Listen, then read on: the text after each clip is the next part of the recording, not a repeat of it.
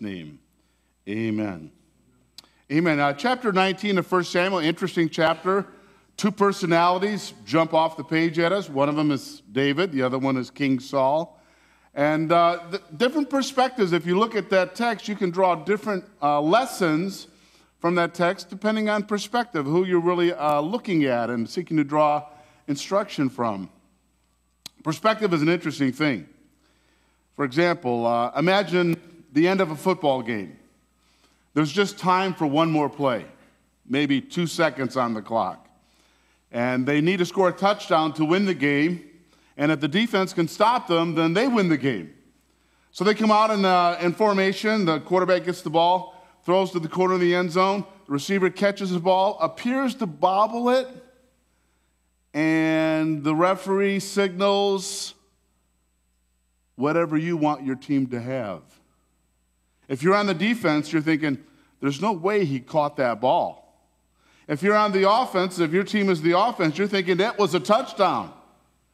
And even with instant replay or review, sometimes they don't get it right, even though they got all the cameras. They don't, instead of saying the call is confirmed or the call is reversed, there's this sloppy thing in the middle where they say the call stands because there wasn't enough detail in the instant replay to determine the proper call. There's a fire truck going by. Can we pray for that real quick? Let's pray together. Father, we do pray for whatever's going on in our community with that fire truck. We ask, Lord, you protect the first responders, and Lord, that you would protect those who are in the situation that need the firemen. Bless that situation, we pray in Christ's name. Amen. Pardon me. Perspective is important. I came across an interesting story. It's a story of two individuals, a couple, husband and wife, and their entries in their journal based on what was happening that day. The wife's journal had 8 entries. The husband's journal only had 1 entry. The wife's journal went something like this. Tonight, my husband was acting weird. We had made plans to meet at a nice restaurant for dinner. Conversation wasn't flowing. So I suggested that we go somewhere quiet so we could talk. He agreed, but he didn't say much. I asked him what was wrong. He said nothing.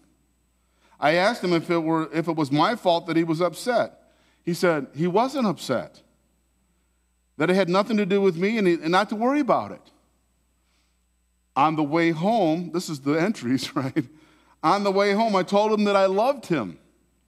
He smiled slightly and kept driving. When we got home, he just sat there quietly and watched TV. He continued to seem distant and absent. Finally, with silence all around us, I decided to go to bed. About 15 minutes later, he came to bed.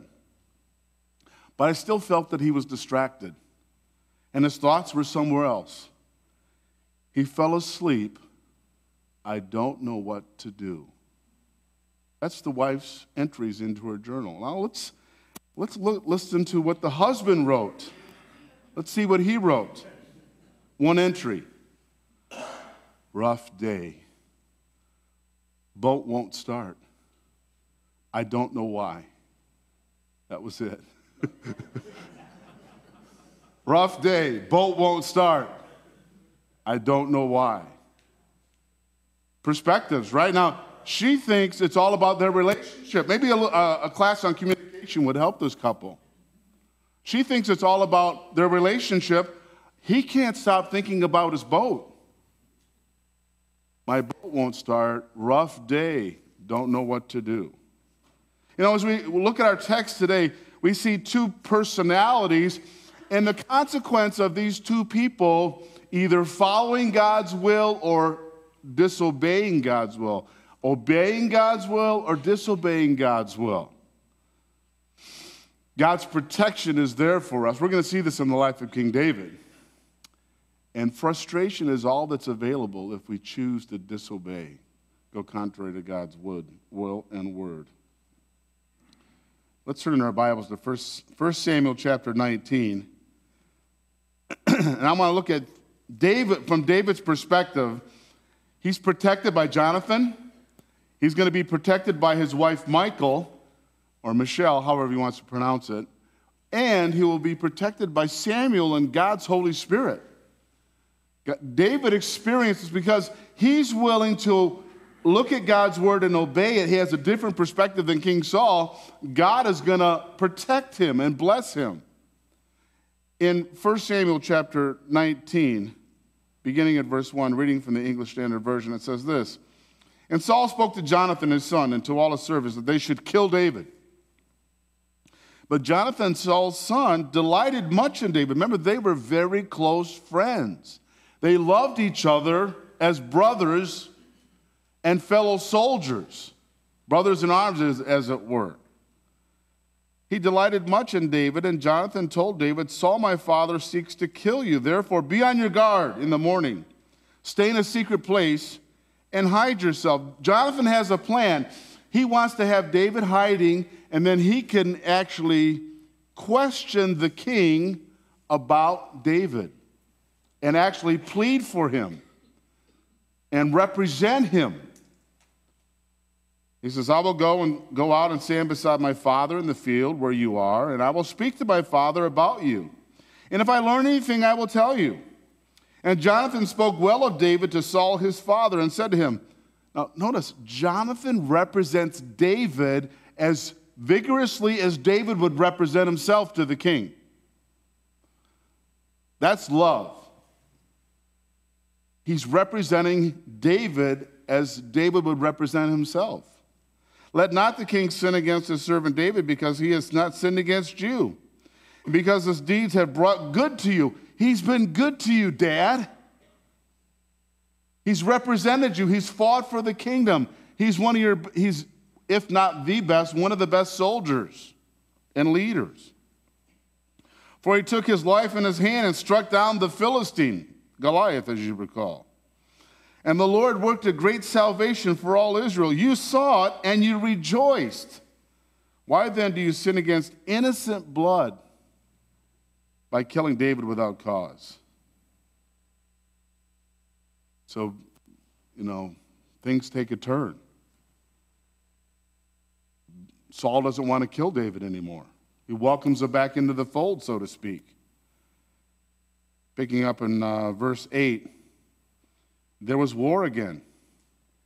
And David went out and fought with the Philistines and struck them with a great blow so that they fled before him." Isn't that the crux of the problem? David's success makes Saul jealous, King Saul.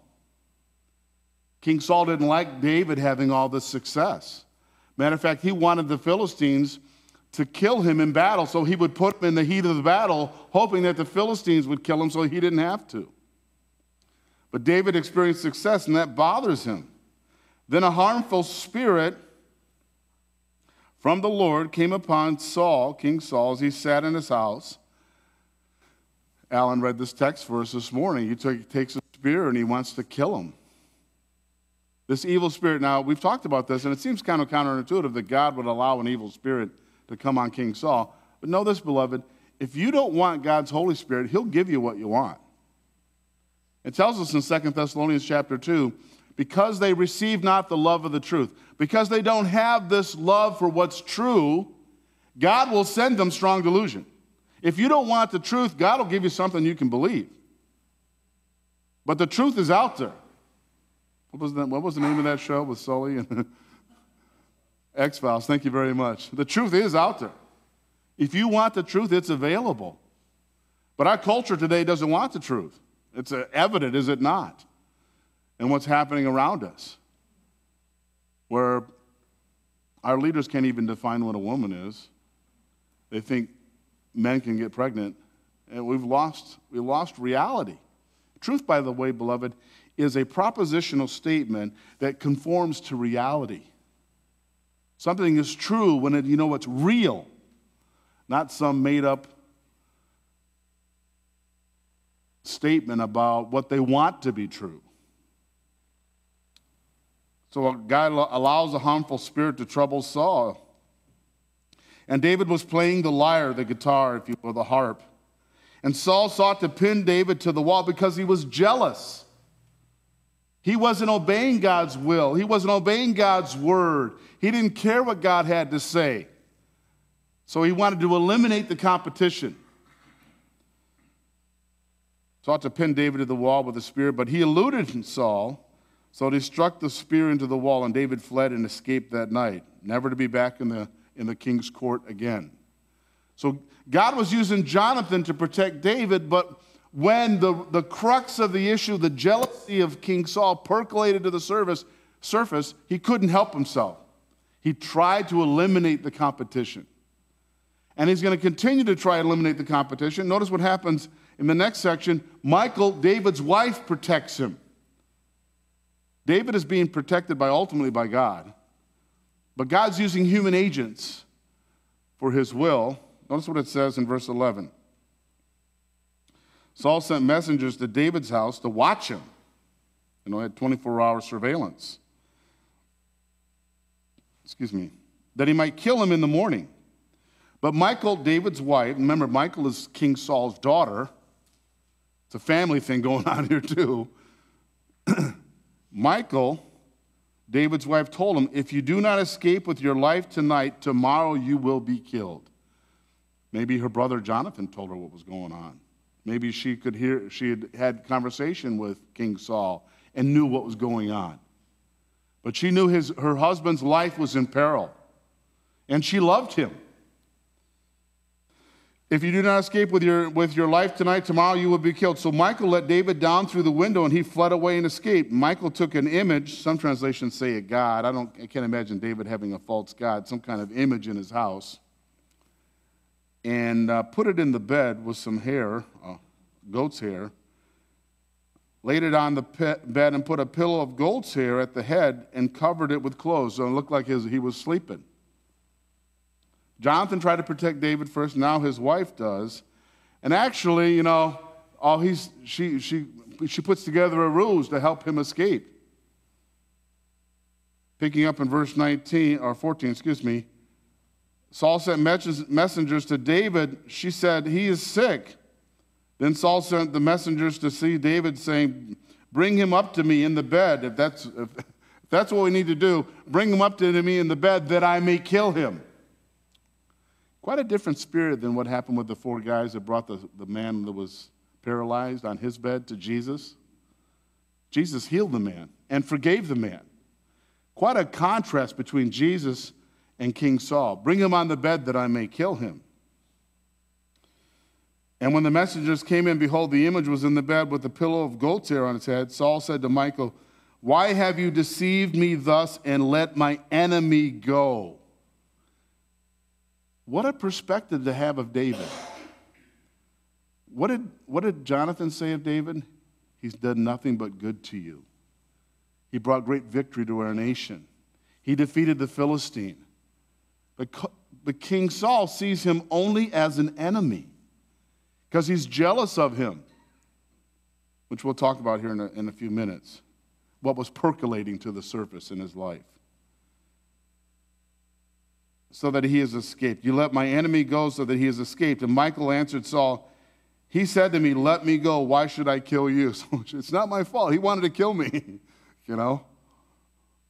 She's just throwing the ruse out there. I'm not responsible for what happened. But truly, she loved her husband, wanted to protect him.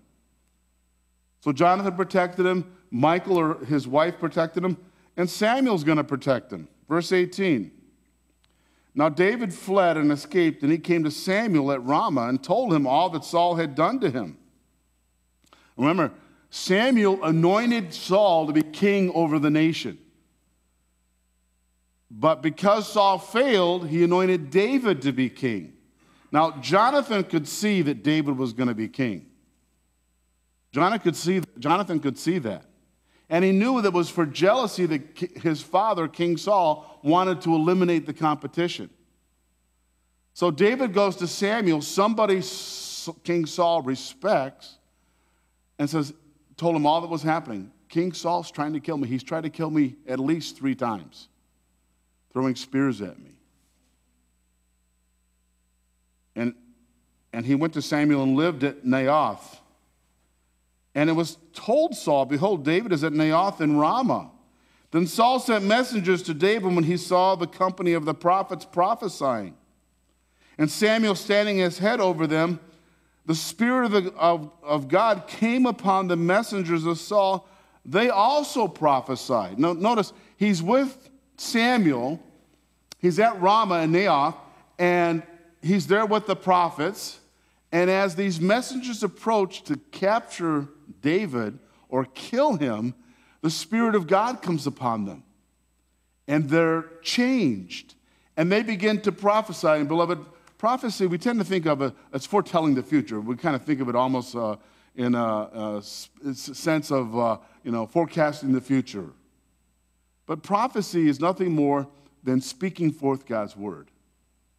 Now, the Old Testament prophets and the New Testament prophets, they would prophesy, they would speak God's word to God's people, and at times they would, in their messages, talk about what was going to happen in the future. Isaiah 53 is a perfect example about the suffering servant of the Messiah. Psalm 22 is another example. Psalm 22 starts this way. My God, why have you forsaken me? Does that sound familiar from the New Testament? But it's merely, when you go through most of the prophets, it's not so much the foretelling of the future, speaking forth the word of God for the future. It's speaking forth the word of God to the people of the day and their disobedience to God's word. And so these messengers of death are actually beginning to speak forth the word of life. And so, what a surprise. God protects David with Samuel, but also through the Spirit of God coming upon the messengers. They begin to speak forth God's word. Okay, let's pick up, let's see, in verse 21. When it was told Saul, he sent other messengers, and they also prophesied. And Saul sent messengers again the third time, and they also prophesied. 3 strikes, you're out. Then he himself went to Ramah and came to the great well that is in Syracuse, and he asked, where are Samuel and David? And one said, behold, they are in Naioth in Ramah. And he went there to Naioth and in Ramah, and the Spirit of God came upon him also. Now, remember, the Spirit of God left him, and he had an evil spirit from God, but now the Spirit of God comes upon him again. And by the way, just to give you kind of a quick heads up, I think we will see King Saul in heaven. When we get to the end of this book, you'll see why I think that. I think he's a tormented believer. He's struggling. Now, some people disagree with that. That's fine. We'll find out when we get there, right? One thing I know is I'm going to be there. And I hope you're going to be there too. Amen? I want us to be there, not just here on Sunday mornings. I want us to be in heaven forever. By the way, it's a wonderful place. Much better than Hawaii. Right? Hawaii is a nice place, but it doesn't even hold a candle to heaven. Anyway, the Spirit of God came on him also. And as he went, he prophesied until he came to Naioth in Ramah. And he too stripped off his clothes. I'm not sure why that was happening. And he too prophesied before. Isn't the Bible interesting? Kind of, what's going on here? Right? And he too prophesied before Samuel, lay naked all that day and all that night. Thus it is said, is Saul also among the prophets? God was protecting David through human agency, through Jonathan and through Michael and Samuel, but also through supernatural agency with the Holy Spirit. The Holy Spirit came upon King Saul, so he no longer desired to eliminate his competition. Will God protect us like he protected King David? The answer, beloved, is yes. God will protect us. We need to remember, beloved, that God is all-knowing and not surprised by anything. All that was happening with David, with King Saul, with Jonathan and Michael, and then Samuel, and all the Spirit of God coming upon, that did not take him by surprise. He didn't go, oh my gosh, I didn't see that coming. He was not taken by surprise. Listen to what Psalm 31:15 says. My times are in your hand. Beloved, your times are in God's hands. All that transpires in your life, the ups and the downs, the frustrations, the blessings, the difficulties, all those come from his hand. My times are in your hand, David says. Rescue me from the hand of my enemies and from my persecutors. What a prayer. We could pray that prayer today. Rescue us, O Lord, from our enemies. Now, we're called not to have enemies, but sometimes we can be the enemy of people for no apparent reason or for a reason that doesn't even make sense. I've had people look at me and say, you know, Pastor, I don't like you. I don't ever want to be around you. I don't like you. I said, well, it's a deli counter. Take a number. The line's pretty long.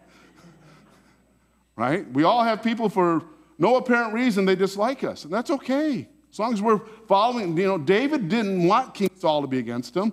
King Saul was jealous and angry and insecure. And all those things percolated because he knew David was his replacement, and he didn't like it. My times are in your hands. Hebrews chapter 4:13 says this. After that one verse in verse 12, 4:12, where it says, the word of God is alive and powerful, sharper than any two-edged sword. He goes on to say in verse 13, no creature, no person is hidden from his sight. But we are all naked and exposed. Maybe that's what was going on with King Saul in 1 Samuel 19. All things are naked and exposed to the eyes of him to whom we must give an account. God sees it all. You know, people can put up a front. They can, you know, throw out some subterfuge. They can lie and deceive, manipulate. But God sees it all. And we can draw tremendous comfort that, beloved, hear me, he's going to make the books right. I draw tremendous comfort that God's going to make it right. It's hard to wait, is it not? It's hard to wait, but I know this. Judgment's coming. I've told you this. Forgive me for being repetitive. I like to watch crime TV, and sometimes individuals who have done despicable, horrible acts will take their own life. And it's interesting to me to hear sometimes the family members saying they took the easy road. They got away with it. They weren't going to face justice. That is true. They are not going to face human justice. But God's justice is so much sweeter, so much more. Can I say more perfect? Thank you, Chris. It's perfect. You don't get away with anything. Nobody gets away with anything. And so we all have to give it up. It's all, so, you know, we can trust that no matter what's happening in our lives, God knows and he has a reason and a purpose for it happening. God will defend us and get us through whatever difficulty or harassment we might face. Listen to Psalm 121, verses 1 and 2. I lift up my eyes to the hills, from whence comes my help. My help comes from the Lord, the maker of heaven and earth. Psalm 121, 1 and 2 is a wonderful promise to us. I look for help. He's my protector. He's going to see me through. He's going to help me. Psalm 18:2 says this, the Lord is my rock and my fortress and my deliverer, my God, my rock in whom I take refuge, my shield and the horn of my salvation, my stronghold.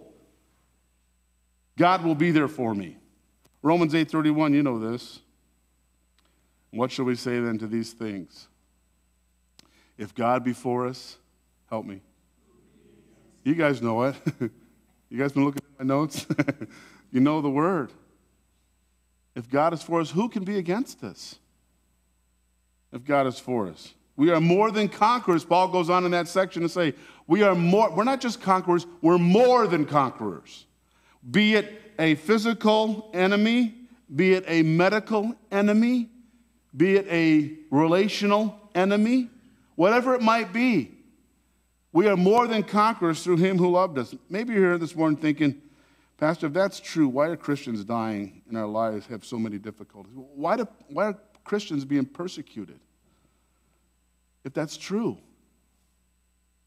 If God is for us, why? That's a great question. That percolates to the surface many times when we're going through hardships and difficulties. I thought, you know, something happens to me, and I've had these conversations with God. Lord, I'm on your team. I'm part of your family. What's happening? I don't get it. It shocks you, especially when it confronts you and you say, Lord, please help me here because this doesn't seem fair. This doesn't seem right. The question percolates right to the surface.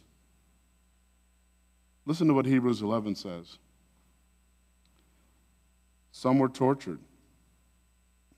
It goes through the Hall of Faith, goes down through Abel, Enoch, Abraham, Jacob, Isaac, Sarah, Moses. It goes down through the Hall of Faith, right? Talks about their exploits. And then there's some within the Hall of Faith. He says, time would escape us. We could talk about Gideon and Jephthah and the others. And he said, but then he talks about the ones who had victory in a different way. Instead of walking through the Red Sea on dry ground, instead of Abraham having a son in his old age, instead of Gideon being victorious over the Midianites, some were tortured, refusing to accept release, so that they might rise again to a better life. Others suffered mocking and flogging and even chains and imprisonment. There's Christians, beloved, in our day that are experiencing Hebrews 11. This part of Hebrews 11. They're in prison. They're tortured. They were stoned. They were sawn in two. Tradition has it that Isaiah was put into a log and they sawed him in half with a two-man saw. Can you imagine being in that log? And you hear the zh, zh, zh, and you know the blade's coming for you. They were killed with sword. They were about in skins of sheep and goats, destitute, afflicted, mistreated, listen, of whom the world was not worthy. It seems like a contradiction. The text tells us, listen, they were all commended for their faith. Those who had victories in this life and those who had victories in facing death. God was there with them, both. Some were delivered through difficulties or from difficulties. Others were delivered through death. But all were victorious. Think of the martyrs. Think of Latimer and Ridley, who were burned at the stake by Bloody Mary in England. Lord, open the king's eyes, Tyndale said, as he was burning at the stake. Open the King of England's eyes. Remember Jim Elliot? You know the story of Jim Elliot, murdered by the Indians down, the indigenous people down in South America? He said this. People thought he was foolish to go on a mission trip, to go live among the natives in the jungles of South America. He said,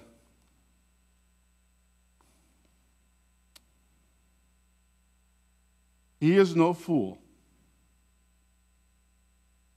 He is no fool who gives up what he cannot keep to gain what he cannot lose.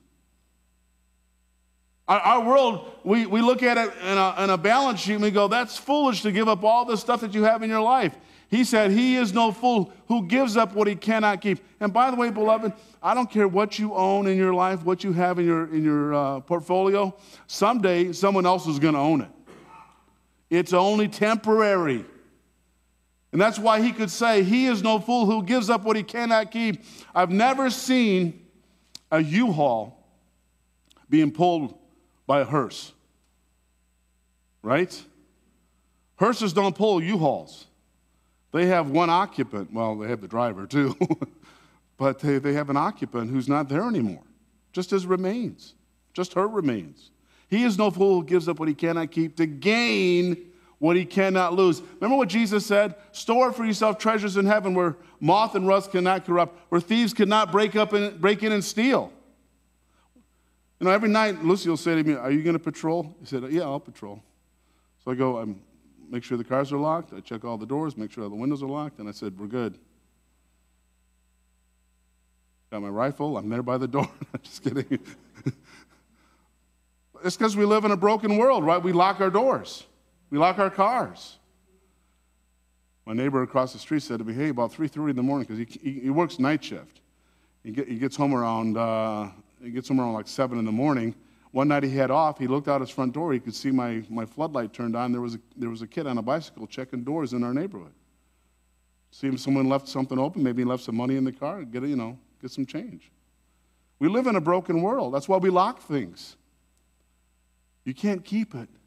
Store it where it's protected in heaven. Let's shift gears here a little bit. We're talking about David's, he saw God's word. His perspective was, I'm going to obey God's word, and God protected him. King Saul had a different perspective. He knew God's word, but he was willing to disobey God's word and God's will. And there was consequences. King Saul's perspective. He was king. He was the anointed one. Yet David was getting all the attention. We see his insecurity and his fear that overwhelmed him. That insecurity, that fear that overwhelmed him turned to jealousy and anger and murder. Because he was not willing to put into practice God's word or accept God's decisions. King Saul had God's will revealed to him. Listen to what it says in the text. We've read this in 1 Samuel chapter 13, verse 14. Samuel says to King Saul, but now your kingdom shall not continue. The Lord has sought out a man after his own heart. And the Lord has commanded him to be prince over his people because you have not kept what the Lord commanded you. Remember, that was when he was offering the offerings because he was waiting for Samuel. Samuel was delayed. He didn't arrive at the right time. So King Saul said, I forced myself. I made the offering. And it wasn't appropriate for him to do it because he was of the tribe of Benjamin. He was not a priest like Samuel. And Samuel told him, God has taken the kingdom from you and given it to someone who has a heart after him. Samuel knows this. King Saul knows this, that God's going to replace him. And then, in the matter of the Amalekites, we brought back Agag and the best of the flock. Samuel says in 1 Samuel 15, the Lord has torn the kingdom of Israel from you this day and given it to a neighbor of yours who is better than you. I wonder if those words echoed in his mind. Who's better than you? He knew David was the one. Jonathan knew it was. Matter of fact, we're going to read about Jonathan later in this book where he looks at King David and says, I know you're going to be king. Please don't do anything bad to my family. Because in those days, when a new king from a new dynasty came to the throne, they wiped out all the family of the previous dynasty so there would be no rivals to the throne. That's just what they did. So Jonathan would look at David and say, I know one day you're going to be king. Please, by the covenant that we've made one with another, protect my family. And David will fulfill that covenant with Mephibosheth. We'll read about him. So, someone better than you. That must have resonated in King Saul's mind. And remember what happened when David would come back from battle? When they would send him out to the Philistines and they would come back from battle? Remember what the women would sing as they come out with tambourine, the cheerleaders basically, right? And that day the cheerleaders would come out with their pom-poms and their tambourines. And they would say, Saul has slain his thousands and David his 10,000s, remember? And so King Saul says, they just said thousands for me and 10,000s for David. This isn't fair. I'm the king. What's left but the kingdom? He knew that David was the man that God picked. I'm not sure how it could have fleshed out. We kind of see it fleshing out in the life of Jonathan. Jonathan said he was the heir to the throne. He was the prince. Yet the prince would say to David, I know one day you'll be king, and I'm here to serve you. It must have been uncomfortable for King Saul. It must have been hard to swallow because he was king and was going to be removed. But beloved, in those areas of our life where we realize that God has selected someone else for that or has not given us what we wanted, I'm convinced if we will take what God gives us because it's his will we will be happier. We will be more fulfilled. Yesterday, Pastor Stephen was talking at our men's group, and he was listening to a sermon on Jonah, and he quoted the pastor, the preacher. It said something to the effect, we get frustrated when God doesn't answer our prayers, right? We want yes. But God's answers sometimes are yes, wait, or no, right? Yes, wait, maybe, or no. And the truth of the matter is, beloved, God always answers our prayers in what's best for us. Sometimes we don't like that what's best for us kind of thinking. But the preacher said it this way: we would answer our prayers exactly like God does if we knew what God knew. Do you hear me? We would answer our prayers exactly the way God answers our prayers if we only knew as God knows. King Saul did not like the answer. King Saul did not like what God was revealing or revealing about his destiny and what was going to happen to his kingdom. So it turned to jealousy, it turned to anger, it turned to insecurity, paranoia, and he tried to eliminate the competition. Somebody that was better than him. That had to echo in his mind. And as David would come back, Saul has slain his thousands, but David his 10,000s. It must have bothered him tremendously. He resisted God's will. Listen to what Psalm 2 says. Psalm of David says this way: why do the nations rage and the people plot a vain thing? The kings of the earth set themselves, and the rulers take counsel together against the Lord and against his anointed. They want to fight against God. Who benefits if we fight? Do we benefit if we fight against God? Gamaliel actually says it in Acts chapter 5. He's talking to the Sanhedrin, to the religious leaders, as they were trying to stop the apostles from speaking forth God's word. And he says, hey, if this is from God, if this isn't from God, it's going to fail. It's going to stop. And he goes through history about what that's happened in the past. If this isn't from God, it's going to die out. But if it's from God, there's no way you're going to stop it, unless you think you can fight against God. What wise words to say. What perspective do you have today? Do you want to be obedient to God's word? And sometimes obedience is a challenge because God is asking us to do things we don't want to do. I want to go my own way. I want to have that, whatever that might be. I want to be involved in that situation. Do you have that perspective? I'm willing, like King David, and it led to protection. It led to blessing. It led to leadership? Or are you going to be like King Saul and say, you know, I know that this is what God's word says, but I'm going to do my own thing here? It never, hear me, when we go against God's word, it never turns out right. We never get what we think we're going to get. We never fulfilled. It always disappoints.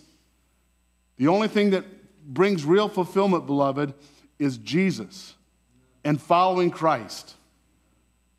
Let's purpose today to follow Christ. And if that means I need to take the lower seat, someone once said to me, after one of our assistant pastors was preached, said to me, Pastor, you better watch your back. I said, hey, he wants the job, he can have it. I want God's word to be proclaimed whether I'm the lead pastor or not. And by the way, we have great pastors here. I'm not talking about me. Our assistants are amazing. God has blessed our church with great leaders. Hear me. And if it means I take a lower seat, I take a lower seat. I want God to be glorified in our congregation. Truly. Whatever that looks like. But if we're willing to embrace what God's Spirit is directing, what God's Word is speaking, there's nothing but blessing on the horizon. If we're willing to choose that perspective. Would you stand with me? Let's close in prayer.